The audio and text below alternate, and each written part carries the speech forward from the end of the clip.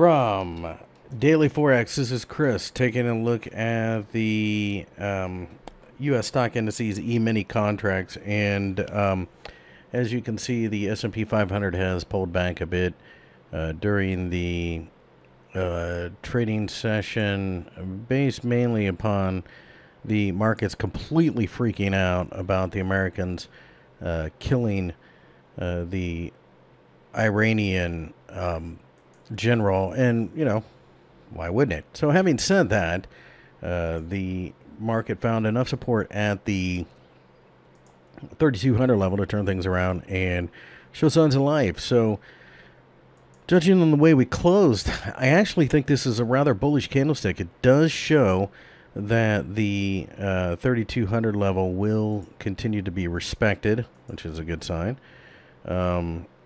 I think at this point we're probably looking at a scenario where you continue to buy the dips. That will not have changed from last year.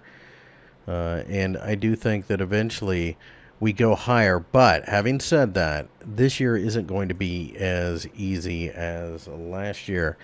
That being said, looking at the NASDAQ 100, we have found the 8,800 level to be crucially important. Again, good sign, because this was our original target.